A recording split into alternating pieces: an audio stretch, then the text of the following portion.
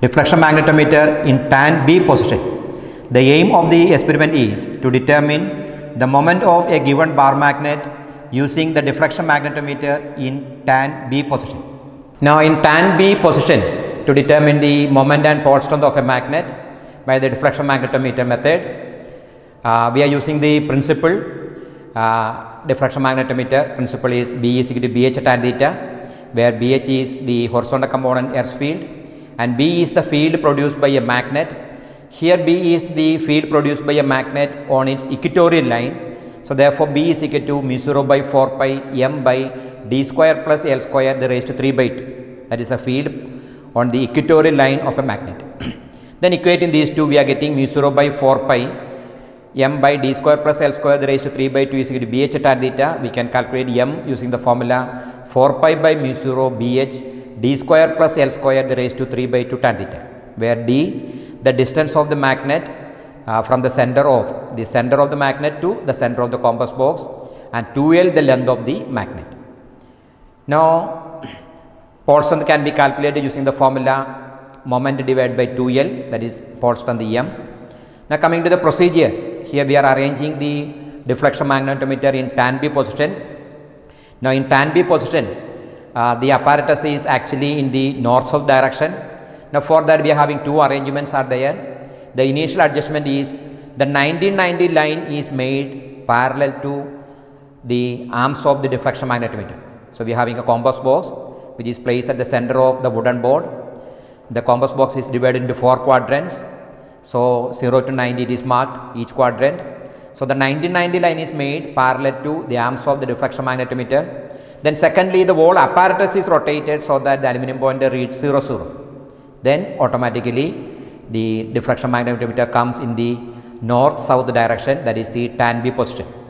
Now to take the readings, the magnet is kept in one side at a distance of say 14 or 15 centimeter, so that the deflection is only between 30 and 60. So here the deflection magnetometer is arranged like this. The deflection magnetometer is in the north-south direction. Now the magnet is placed like this. The magnet is placed in a perpendicular position so that the center of the compass box is on the equatorial line of the magnet. So the magnet is produce a magnetic field here, and that magnetic field is in this direction, that is in the east-west direction, and BH is in the north-south direction. So two fields are there. We can apply the tangent law. So the magnet should be placed like this only in a perpendicular position. So let be kept it at a certain distance of 15 centimeter. We obtain two deflections in the deflection magnetometer. Then the magnet is reversed here. Now here north and south, it is reversed, south here and north here.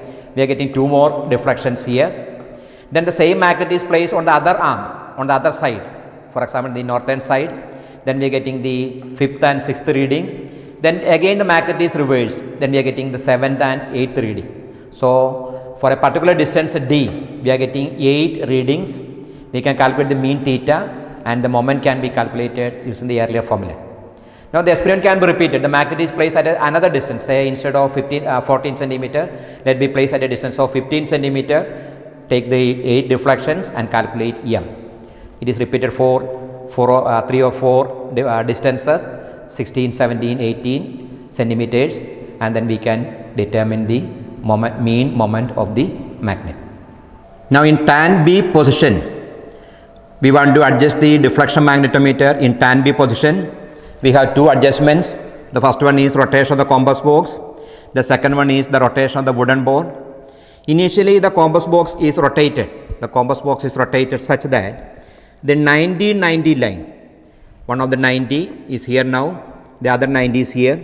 So we are rotating the compass box such that the 90 line is parallel to the arms of the deflection magnetometer. This is the arms of the deflection magnetometer or scale of the deflection magnetometer. Now 190 is coinciding here and the other 90 is coinciding here. So the 90 line is parallel to the arms of the deflection magnetometer. Now secondly, we are rotating the whole apparatus. The whole apparatus we can rotate so that the initial reading of the aluminum pointer should be 0 0. The long aluminum pointer should read 0 0. So the apparatus is rotated. The apparatus is rotated so that the aluminum pointer reads 0 0. Now the aluminum point reads 0, 0. Now you can see that the deflection magnetometer, the arms of the deflection magnetometer is in the north-south direction. The arms of the deflection magnetometer is in the north-south direction. Now we have to take reading, we have to bring the magnet, and we have to place the magnet on the deflection magnetometer arms. Now we are bringing the magnet is brought, and the magnet is placed at a certain distance.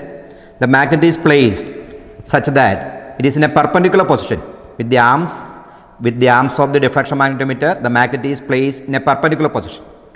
Now the magnet is placed at a distance such that initially we can take a deflection of about nearly 60. So the distance is adjusted.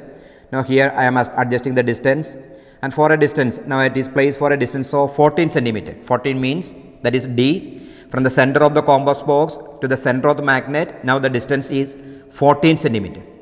Now I am getting two readings in the compass box.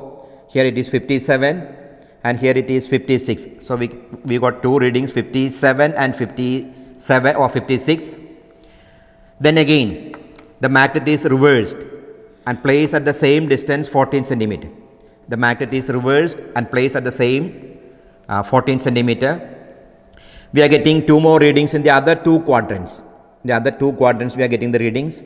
Here I am getting a reading of 56 and again another reading 56. So we noted the reading 56 and 56. So while keeping the magnet in the eastern side, in the south side, we obtained four readings. Now the magnet is shifted to the north side, and it is placed at the same distance 14 centimeter. It is placed at the same distance 14 centimeter. We are supposed to get four more readings.